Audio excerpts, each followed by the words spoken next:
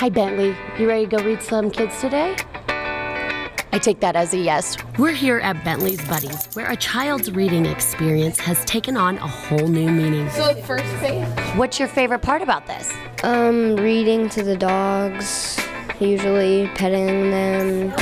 Their road to better reading and self-confidence are paved with paw prints. The next day, Miss Fox heard another odd noise. We're with Nickie Scott, owner and founder of Bentley's Buddies. So what gave you the idea to start this? Bentley. Bentley came to me with 2 broken legs about 9 years ago, and he had this misdemeanor. Amy Stevens, who is a teacher, has witnessed firsthand the impact Bentley and his pals and what it has had on these children. You have worked with Bentley's Buddies for a while now, haven't you? I have, yes. In doing what? So it started out in the classroom.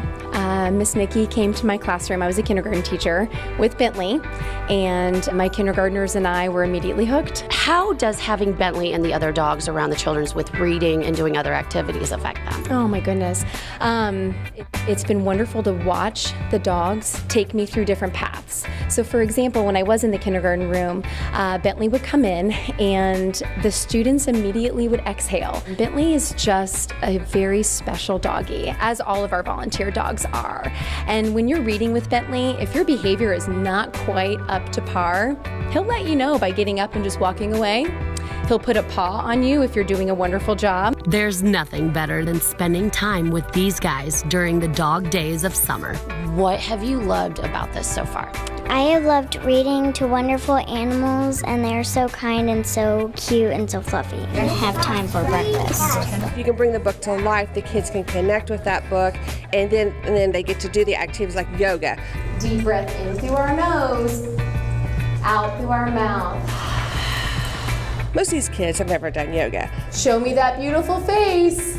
Good.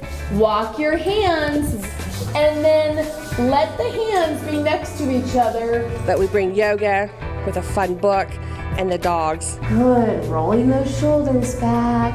Good job, Danielle. Good, Brooklyn. Good. And they're going to walk away with some skills. For Pet Pals TV, I'm Danielle McConnell.